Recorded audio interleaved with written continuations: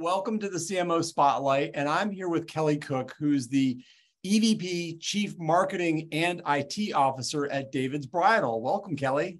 Thank you, Joe. Glad to be here. Glad to talk shop. Absolutely.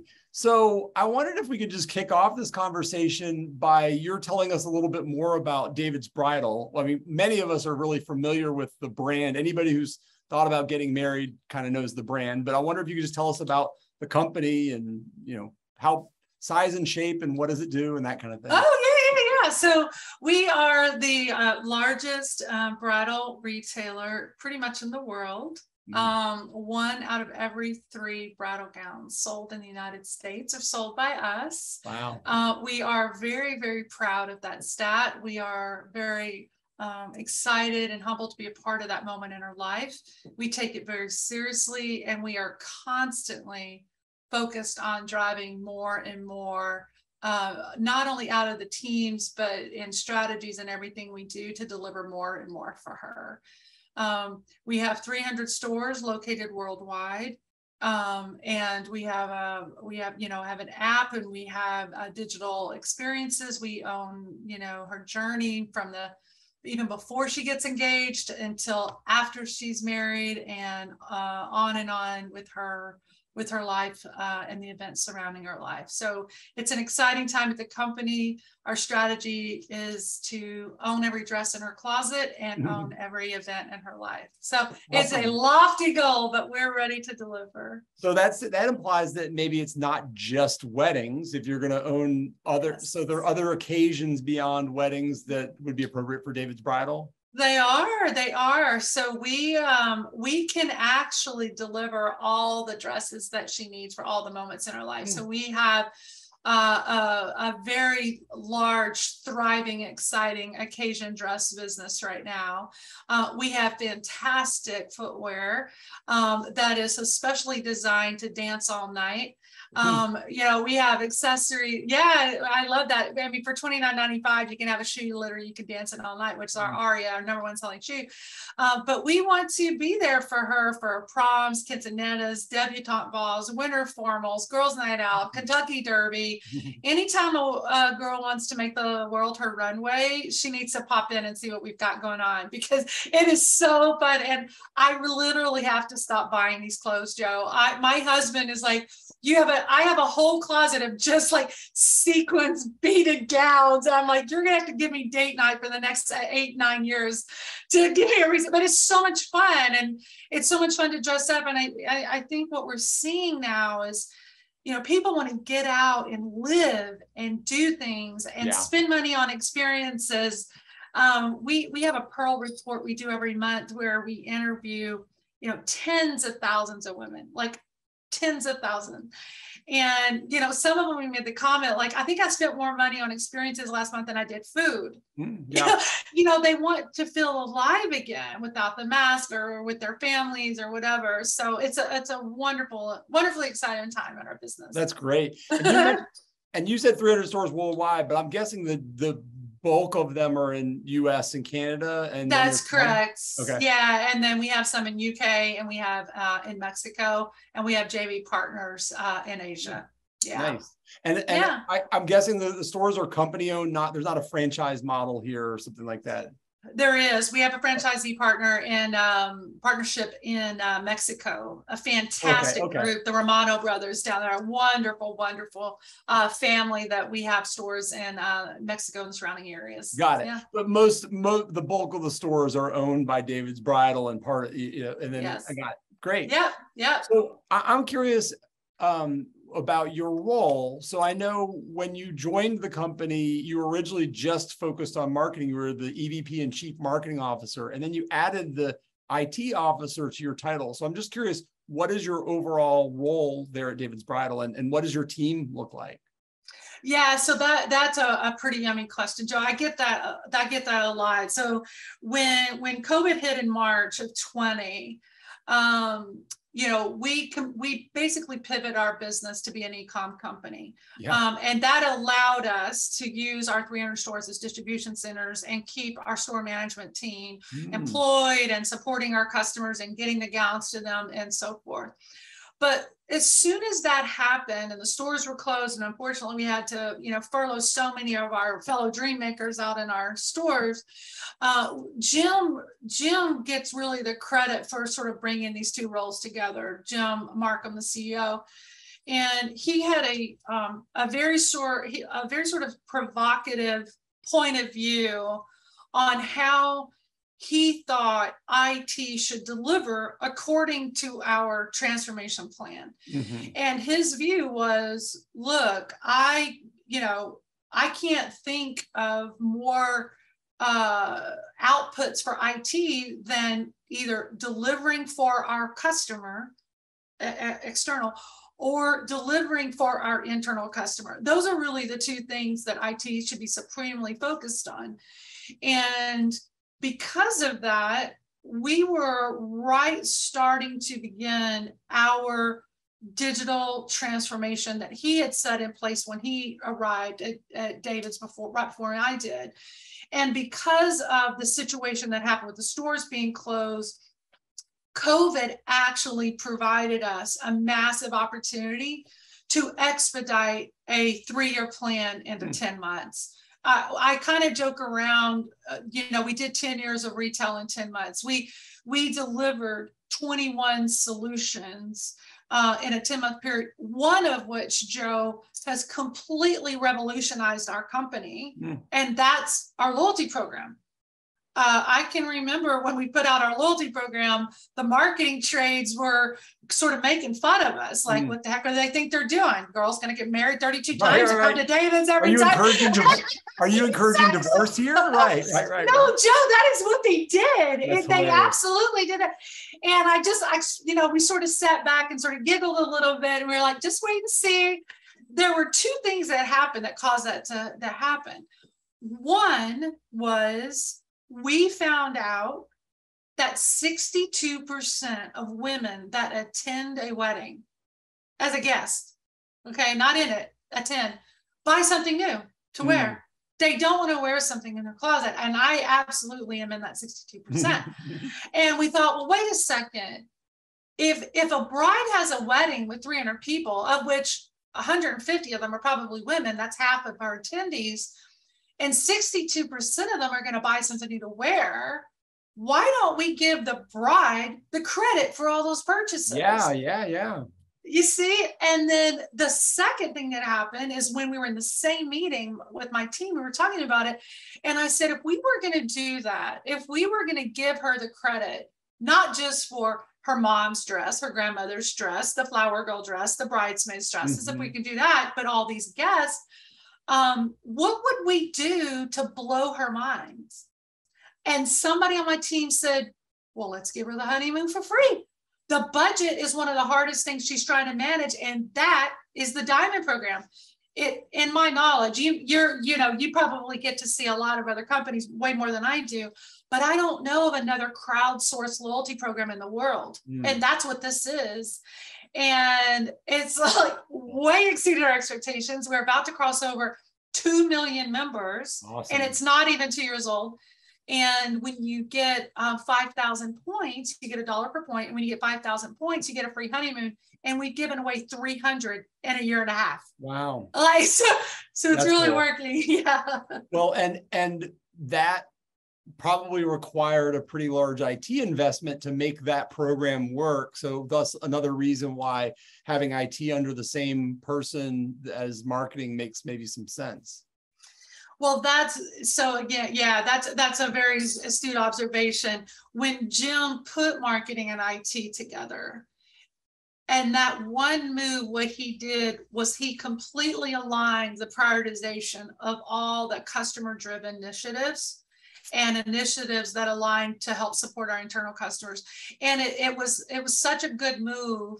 In addition to that, we just started operating our company faster. And what I mean is we didn't have a Monday business review meeting with 700 people and 30 decks that were 200 pages long. And when you end the meeting, you're like, who's going to do what? Like, who's got the actions?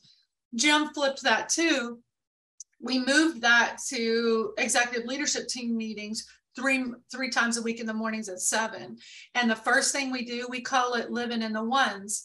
The first thing we do every morning is read every 1-star review. And that 1-star review, that we're proud, obviously, of the 5-star reviews. And our average is 4.8. So we get a lot of number 5s, right? And we're very proud of those. But the way to really drive the business and deliver something that continually surprises and delights your customers, you've got to figure out where you screw up. And that's what the ones do. So we review ones and then review other aspects of our business. And we just became so agile, like to tweak the business. It just became a really good sort of leadership approach. So it's been great. It's a lot of fun. I love that. Well, and I'm going to ask you about the journey to get to David's Bridal in a minute, but to follow on something that you said about the 1-star reviews, I believe that you have to have those negative reviews to be authentic. And I heard somebody told me the expression that I love, that to make the sweetest cookies, you have to add some salt. You have to add a little salt. Oh, I love that. That's awesome. I think that, if you go to Amazon or somewhere and you try to buy something and there are 15 5-star reviews, you just don't believe it. It's probably just friends and family of the person that manufactured the thing. Whereas if you see a lot of good reviews, to your point, your average is 4.8, which is amazing. Yeah. But if it were 5.0, then it wouldn't be really authentic and believable. Right. And so I love that you focus on trying to figure out those 1-star reviews, but they're still part of the overall mix, and you have to. I love your saying about the cookie and the salt. That's very wise. We have to, because sometimes you can be focused so much on this thing over here that you forget something that's basic, So they're very important to us. And Bob Walker, who runs our stores organization, and all of the dream makers we out in the field are so passionate about delivering service. You got to remember, this isn't just somebody coming in and buying white t-shirts and black pants. Right. This person is buying something that is going to be in every single picture they have for the wedding, and they're going to look at it for the next 70 years. So it's something we really treasure, and really strive to exceed their expectations. Great. Well, so I saw you graduated. You got 2 degrees from Tulane. So we can talk about we can talk about New Orleans some other time. I have a love and passion for that city. Oh, I do too. But after you're getting your MBA, you ended up at Continental Airlines for 11 years, and then Waste Management for 3. And then you made the leap into retail when you went to DSW. So just tell us quickly about your journey to end up at David's Bridal. Yeah. So I started out, it's funny, the movie with Steve Martin called Plane, Trains, and Automobiles. I kind of feel like that's my career, except I went from, planes, trash to shoes. I started out at Continental, and I started out as a temp in the secretarial pool because they wouldn't hire me because I didn't have any experience. But long story short, on Continental, that was the first set of roles that I had that fused marketing, brand, data, and technology. And I'm super, super proud to have had that role, because I managed the enterprise data warehouse project at Continental back in the day when they were on servers and before the cloud, because I'm old.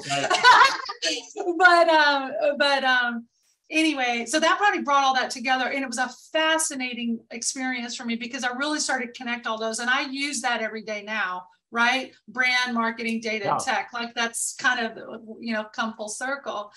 And I had a wonderful time. And then I went to Waste Management, which is a totally different environment. 60 to 70% of those are civic contracts. So you're really challenged to think about, how do you deliver a superior customer experience? How do you deliver something that makes them want to use you versus have to use you, right? And then when I left Waste Management, I had a mentor tell me, he said, you belong in retail. And he goes, and I'll tell you another thing, you're never going to leave it once you get in it. He said it moves so fast, and you're going to get addicted to that kind of adrenaline. And he's so right, because airlines move very slowly. Trash companies move slower than that, you know. And then when I got to DSW, I was like, wow, I really, really love retail, you know, because you're delivering an experience right then and there, and they'll tell you right then and there where you screw up. The customer will, you know, and I really love retail. I spent my first 5 years of my career in retail, and Eddie Bauer moved me from New Orleans to Jackson Hole, Wyoming to Atlanta. And then I ended up leaving retail after that. But I have a fondness and passion for retail based on my, you know, post-college experience. So that's a great brand though. You had some really good experience. That's really good. Yeah, that's an awesome brand. I'm curious if there's a piece of advice that you wish you'd gotten early in your career, or maybe it's the advice you would give somebody that's young, kind of starting out in their marketing career. Yeah, I mean, I guess there's so much that I could say to that, Joe. The one thing I would say is be brave enough to suck at something new, because our world as marketers is changing so fast, and you have to have the tenacity, the bravery, the confidence, and the conviction to fall flat on your face to try something new. And I would rather fall on my face than my butt. If I'm falling on my face, at least I'm moving forward. If I'm falling on my butt, I'm going backwards. And I think, you know, as a leader, as you know, motivate and inspire and set visions to teams, you have to create an environment where it is okay to make mistakes, and it's okay to try something new. When I was at DSW, I created something called the CLM Awards, and it stood for Career Limiting Move. And it was a play on making mistakes, because what I found is after a few years of us, it seemed like everything we were touching was working. I got the sense that we were starting to get safe a little, and like not taking chances and putting ourselves out there. And I think that's, you know, I wouldn't say it's a hubris display of success. I wouldn't go that far, but it was definitely a little bit of a pivot from where we had been. And so I set up these CLM awards, and I said, this is about rewarding mistakes. This is about learning from them and getting better. And I can remember the day after we launched it, a guy that worked for me named Scott came in. I think he was manager of email marketing. He came in and he said, you know that whole CLM thing that you launched yesterday? And I'm like, oh yeah. He goes, well, I think I might win it this year. And I'm like, what? I'm like, this sounds awesome. What happened? He goes, well, you know that offer that we agreed to send out, you know, to customers, which was the $50 off offer? And I'm like, yeah. And he goes, well, I just sent a $50 off $50 purchase to 7.5 million people. And I was like, oh, that's a good one. You know, but you know what? Here's the thing, Joe. Yes, we made the mistake. Yes, we had to recover. Yes, we had to fix it. But when you peel the onion back, the reason why the teams had gotten together to put that email out in the first place was because we had seen some data from the previous weekend that if we pivoted our offer quickly, we could get higher incrementality. So they went out of process to fast track an email, right? Which usually the process is, you know, 5 days. They did it in 24 hours. So in their effort to do the right thing for the business, you know, we made a mistake, but that to me is what you have to do as a leader. You got to make it okay to try things, you know, and reward them when they try to do things for the business. So those are, I mean, I have a lot of fun CLM stories, but Scott's is my favorite. He had such a great attitude about it too. It was so awesome. I love that. I love that you gave him the space and the cover to be able to come forward and you know, admit to that major mistake and not feel like he was on the hot seat. And, you know, of course you try to limit those kinds of mistakes and you try to keep them doing them twice, but at the very least you gave him the grace to say, it's okay that you made a mistake. Let's, you know, figure out what we need to do to fix it now. Oh yeah, we did. We fixed it. I think I made one right after that. I made a big one, and I thought, it was very uncomfortable, but I'm glad I did it because I wanted the team to know the boss could screw up too. Yeah. And I make hundreds of mistakes every day, and I am very vocal about them to my team because I want them to know it's okay to say that. Yeah, that's great. Yeah. So I believe everybody has a superpower, and I'm curious what you feel your superpower. It's funny. I saw that in the notes and I thought it was kind of yummy that you put that in there. I actually asked a few people on my team. I said, if you were going to define that for me, what would you say it was? And I got so many different answers. And I'm like, well, that's weird. I don't think I want to say a bunch of different answers. But the highlight, I guess, and the summary is fun, focused, and fearless. That's probably, out of all the feedback I get on myself from my team, those are the 3 words that come to mind, and they're not always good. Like I said, I think every superpower has an evil twin, right? Every superpower has an evil twin, and I think you have to manage those things appropriately. But it's funny, we did Gallup Strength Finders, and we have quarterly QBRs, quarterly business reviews with my senior team, and we did Gallup Strength Finders, and my number 1 strength is learner. And I think that is a very sort of underrated, underexposed, incredibly important trait in leadership these days. I really do, because the world's changing so fast, Joe. We're having to pivot so fast all the time, and there's a new app every day that kids are on, and you got to get on it. Like I'm on B-Reel now. Like there's just like all these things that you're just on it all the time. So it's good. I think that curiosity is crucial for marketers, and it keeps us on the pulse of what's going on with our consumers, which is super important. Yes, so true. Are there certain values that you sort of explained your superpower in context of values? Are there certain values that you demand from your team, though? Like if somebody were to work on your team, are there certain things they would have to have as values? They would. And these are sort of my personal leadership values, not our brand values, because they're different. But in my view, I have 3. One is don't pee on my boots and tell me it's raining. Be a straight shooter. To me, communication and our ability to communicate effectively together, whether it's risk or reward or strategy or whatever it is, be a straight shooter. I'd much rather have that than anything else. Right. It's just being able to effectively communicate. The second thing, and this is just my approach, and sometimes it makes people uncomfortable, but I'd rather get the board out of our own eye before we get the splitter out of somebody else's. And what I mean by that is, marketing is not a standalone sport. It is a team sport. IT is a team sport.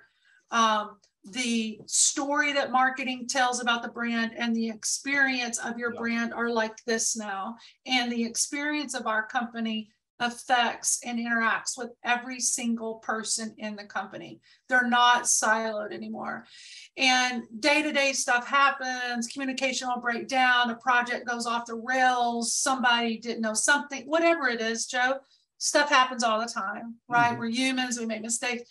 But going back to creating that environment where it's okay to talk about risk, I would rather approach a problem. What could we have done better? What could our team done better? What process could we have improved, versus pointing the finger across to another department and saying they screwed up and blah. I would rather sort of fix our own shop, and then we go to a partner and say, yeah, this thing sort of is off the rails a little bit. Here's what I've discovered. Here's what we're going to do better next time. And sometimes you don't even mention what they could have done better, and it comes up anyway, right? It's a nuance, but it's incredibly important to me that we think and act that way as partners. And then the third thing is I really, really value servant's heart mentality.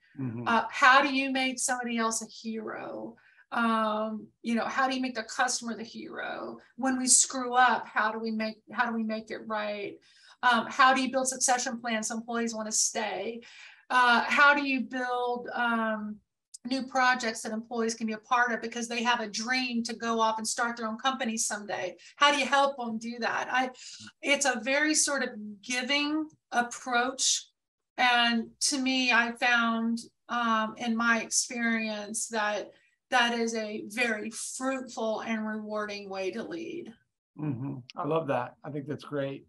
So as you may know, at Setup, we're focused on connecting brands and agencies together. We live in that space between brands and agencies. We our purpose is to unlock human connections, the power of human connections. But we do that by matchmaking, being marketing matchmakers. But because we're not an agency, we're not a brand, we live in that space between, we often think about that relationship. So I'm just curious, generally, either at David's Bridal or even in a previous life, how do you work with agencies? Yeah, so that's such a great question. I have a very specific point of view, Joe, on how I think about that. Unfortunately, in my career, I have observed a lot of inefficient spend with agencies, AORs, that sort of thing. I typically shy away from any retainer-based kinds of programs for lots of reasons. One, I need flexibility because the world's changing so much. Mm-hmm. Two, there's a new problem every day to solve. Three, I want to partner with companies that I can trust, mm-hmm. And not say I can't pick up the phone call because that's not in my scope or whatever it is, and so there has to be some give and take in the trust there. And the way I approach agencies is there are a small handful of people that I have worked with over the years that I absolutely trust 100%. I trust them in their way to lead the teams that can help me solve the problems, help us solve the problems. I trust their ability to understand something that we're trying to achieve as the brand, because the agencies work with lots of different brands, with lots of ethos, and so to be able to do that. And what I found most beneficial, and I still do this today, is I segment the problem I'm trying to solve, and I try to go out and find the best partner that can help me solve that particular problem. Mm-hmm. The only asterisk is, this year coming up in 23 will be the first time that I will actually put a small agency on retainer, mm-hmm. Because they completely delivered for us in a way this year that exceeded my expectations, and that doesn't happen very often. And so we are going to put them on retainer, but I would rather be very specific about the problem and go find the best person out there to help me than trying to make one agency the expert in everything that I need. It's just not the way it is, I think, in these days. Yeah. Well, to your point about retainer, I think the value of a retainer, particularly with this agency that you really trust and know well, is that that then you have a consistent group of people that are going to be thinking about and working on your business on an ongoing basis,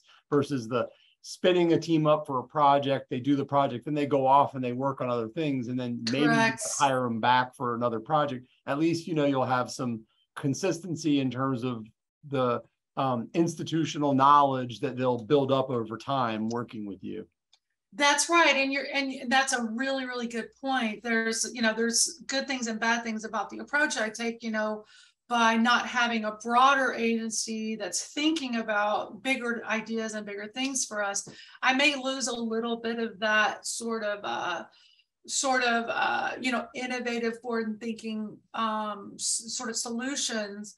But, when I look out at the next 24 months at what we're doing at David's Bridal, I'm feeling really good and passionate about the plan that we've laid down as an executive team.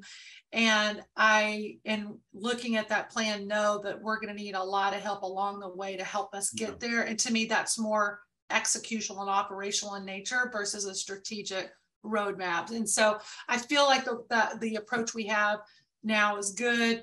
I've got the small retainer I'm going to do. It's a company basically out of Nashville who's, I think, tremendous.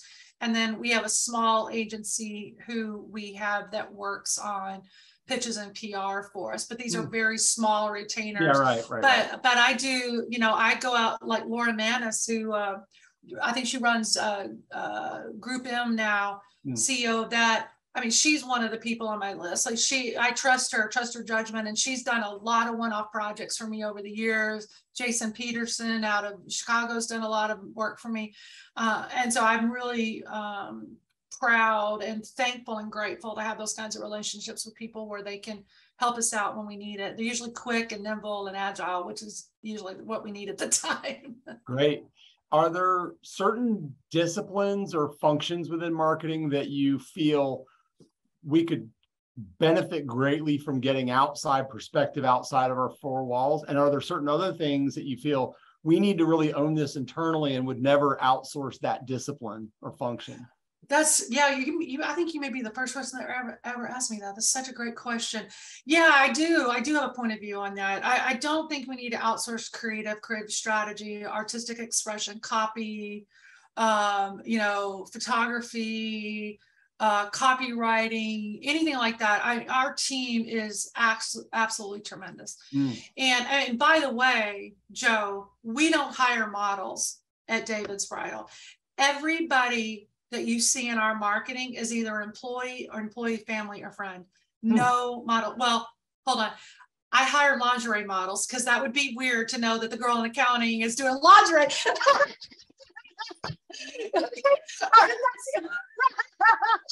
That's the only models I hire. You need stunt doubles for the lingerie.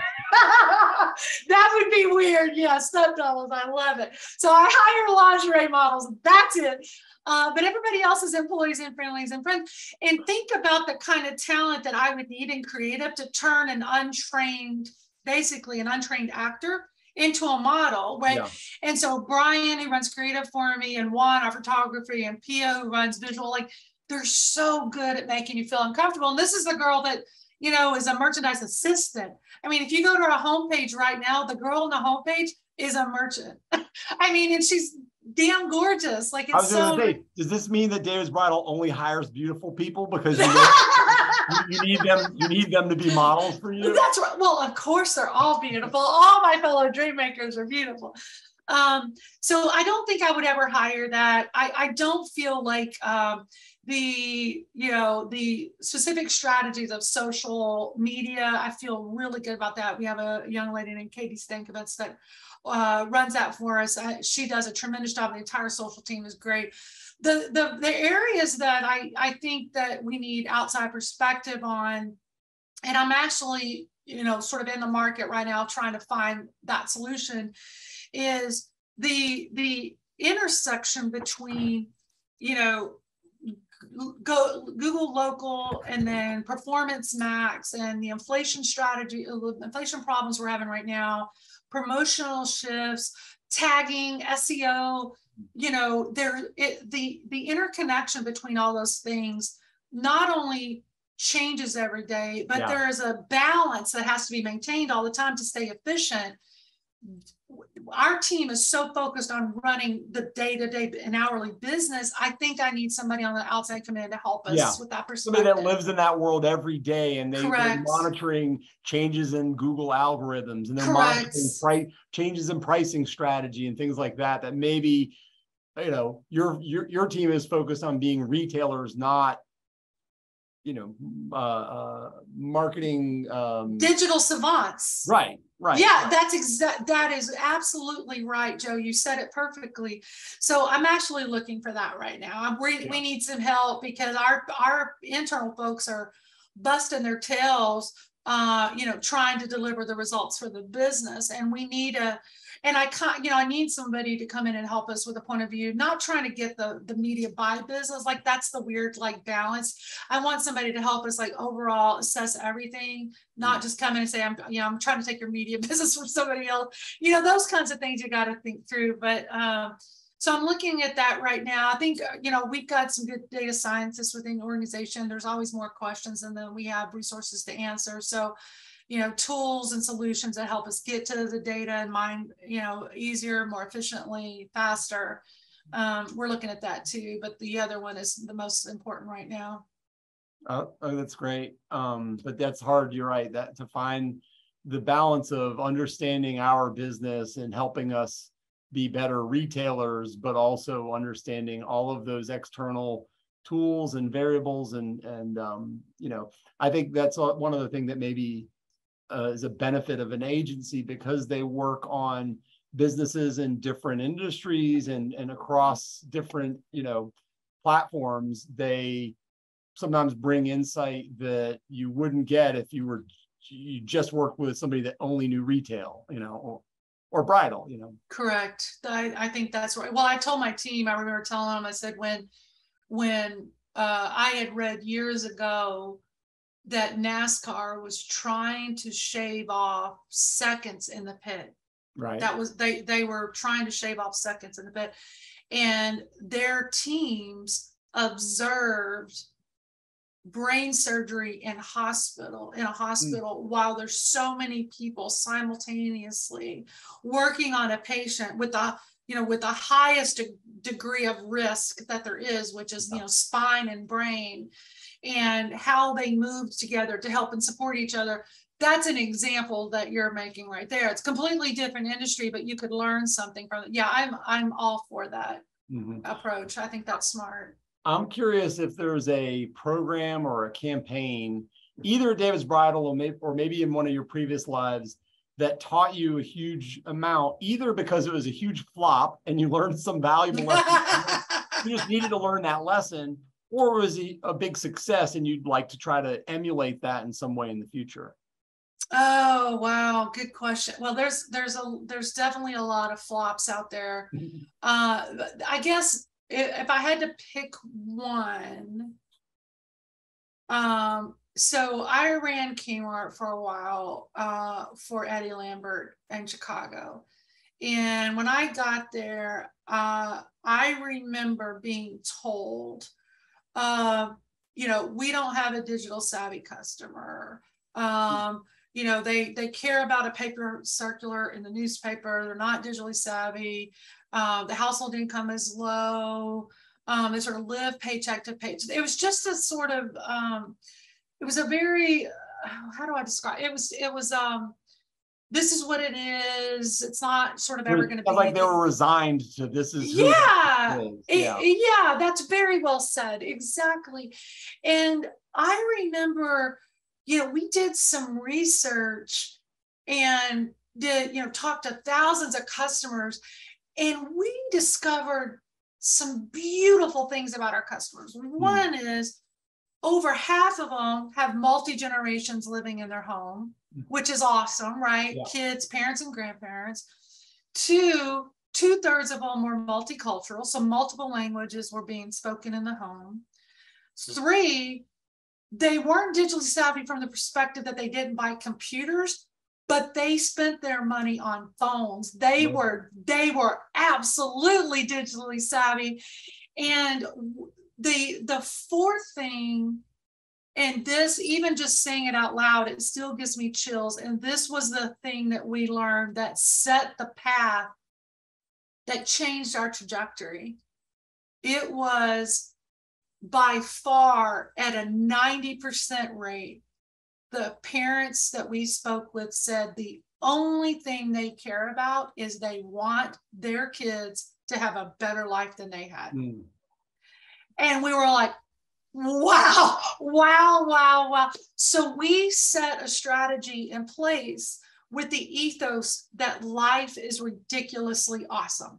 We launched a coupon app. We had 620,000 downloads in 60 days without any paid media. Wow. We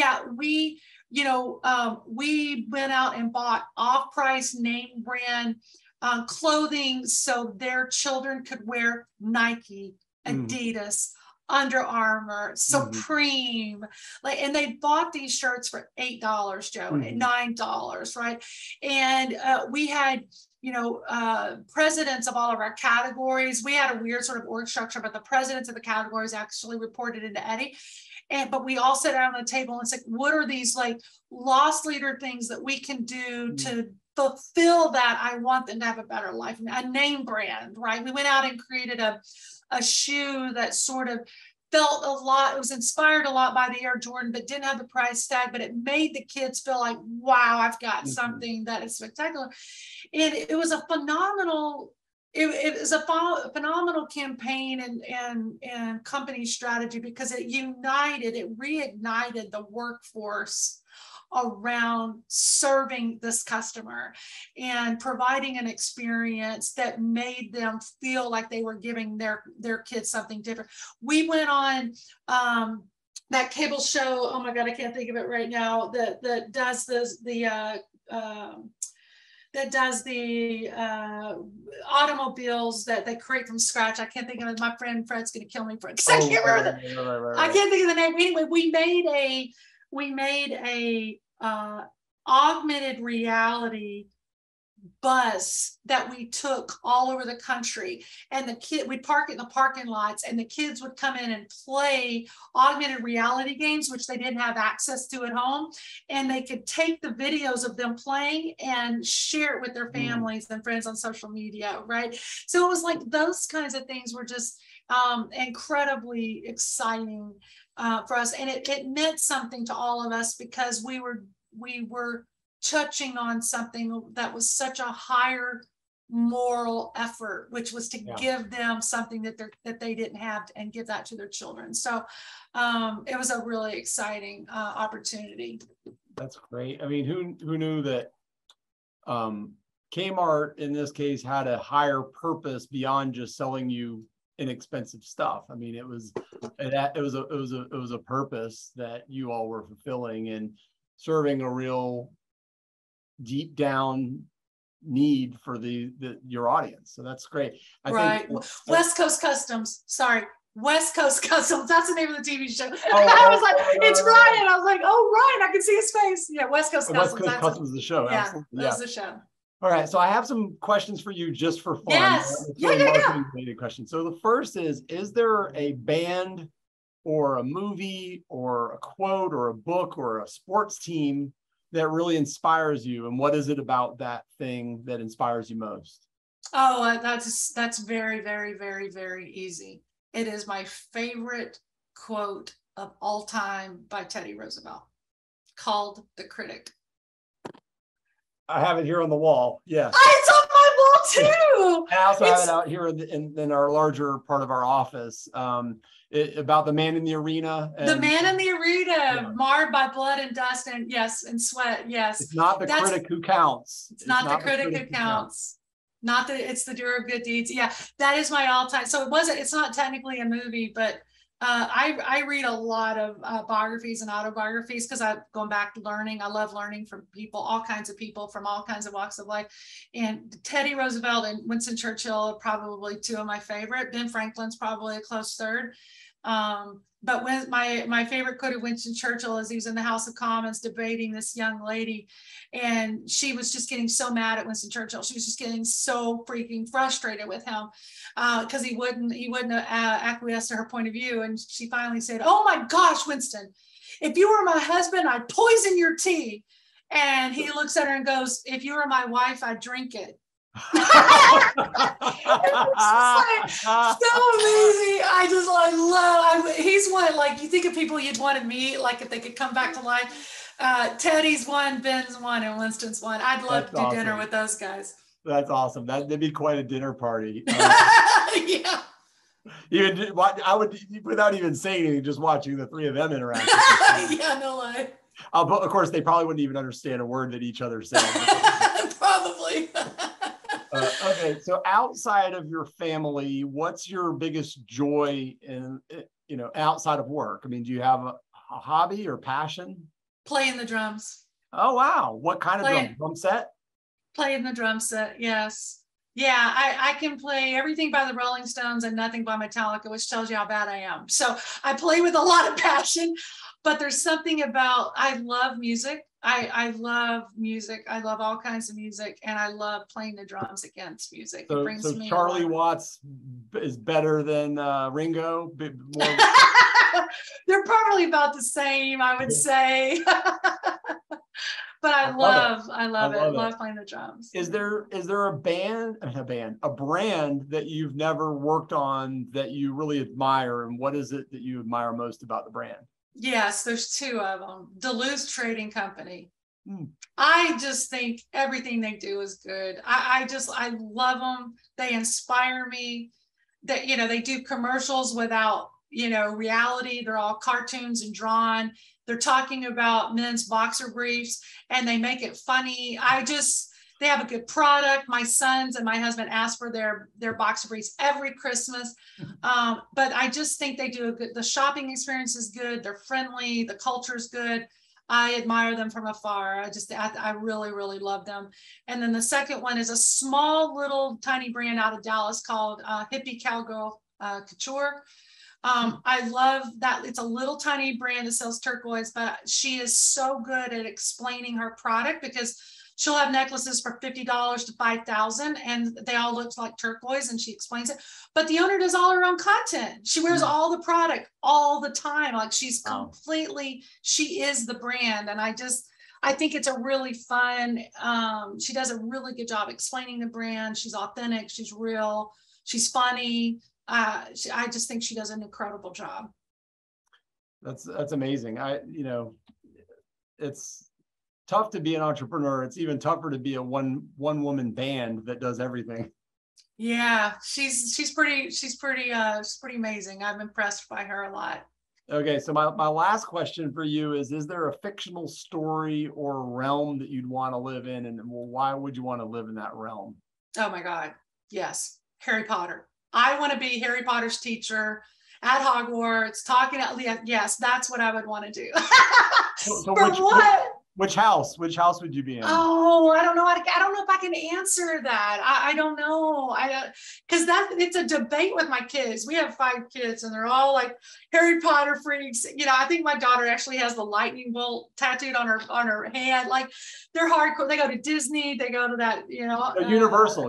They go to Universal. Sorry, the Universal every year. No, it's fun. Like we watch the show. Like it's fun. I just think it's such a fantasy. It's just fun and magic. I just thought it would be a fun thing. Well, Kelly, I can't tell you what an amazing thrill this has been to have this conversation. So Kelly Cook is the EVP, Chief Marketing and IT Officer for David's Bridal. Thank you so much, Kelly. This has been such a joy. You're welcome. Have fun, Joe. I'll talk to you soon. Thank you for having us.